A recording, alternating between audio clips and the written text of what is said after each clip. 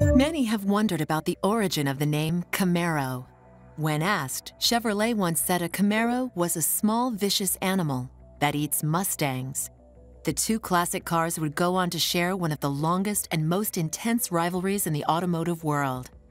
The original 1967 Camaro came equipped with a modest inline six-cylinder or a variety of V8 engines.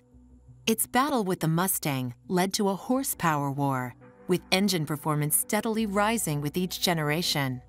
For years, the Camaro and Mustang raced head-to-head in the Trans Am series. The upstart Camaro won the title in only its second year.